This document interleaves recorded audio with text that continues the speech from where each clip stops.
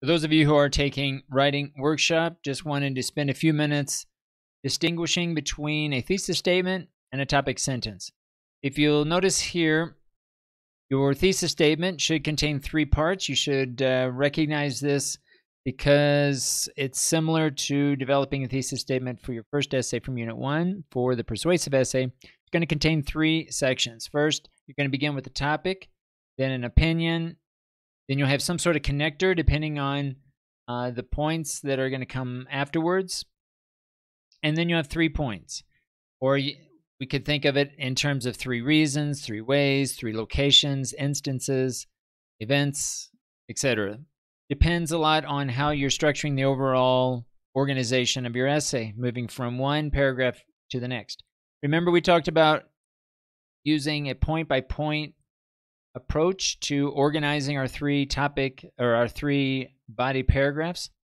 So think of the 3 points that you're going to list in your thesis statement as providing the main topic of each of the topic sentences that are going to come in your subsequent body paragraphs.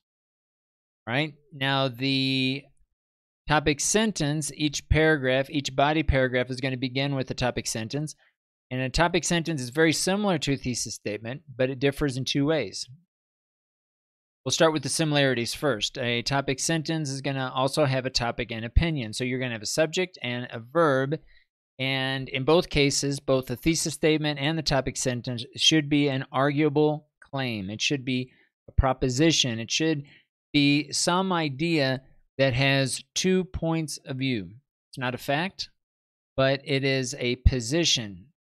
Think of it as much like what we've talked about, the overused example using cell phones in class, right? So whatever your opinion is about cell phones in class, there should be an alternative or a counter argument to that that also has evidence to support it, right? So in this case, the thesis statement and topic sentence are similar in that they both have a topic and opinion.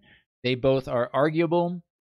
They are both taking a perspective or a position, and there should be the counter. There should be a counter to the thesis. There should be a counter to your topic sentence. Now, the difference here, there are basically 2 key differences between a thesis statement and a topic sentence. The first main difference is that typically the thesis statement will include 3 points or reasons, right, that follow the opinion, whereas a topic sentence, usually it's not necessary. In fact, it's not recommended that you have a list of anything in your topic sentence. So in that way, it's different.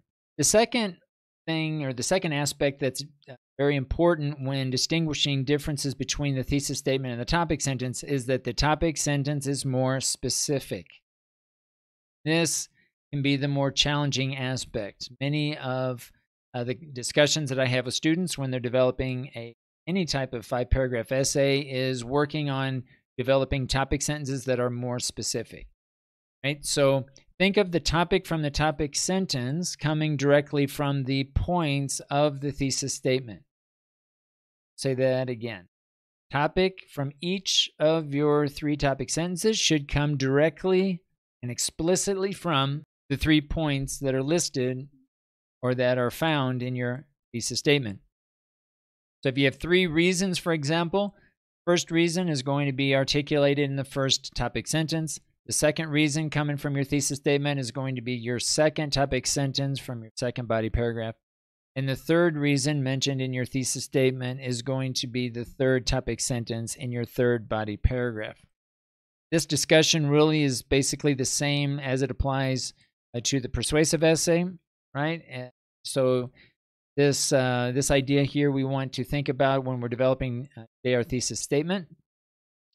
And my last thing I'll say here, the final point I want to make is that the thesis statement only needs to address your initial argument, okay?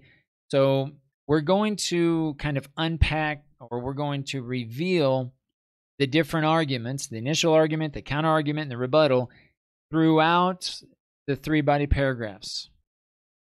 Do not include the counter or the rebuttal in the thesis statement because, again, the thesis statement is your overall opinion. It's a general opinion, and you're going to pick one or the other. You're going to pick a side. You're going to pick a side to debate, if you want to think of it as a debate.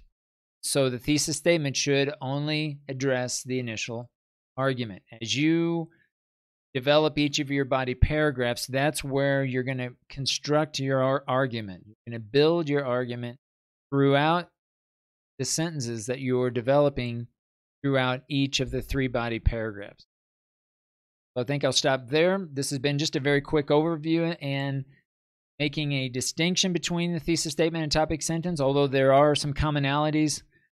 Be very careful when you're developing the thesis statement and later your topic sentences, again, to try to focus on building topic sentences that are more specific, but that link directly to a thesis statement.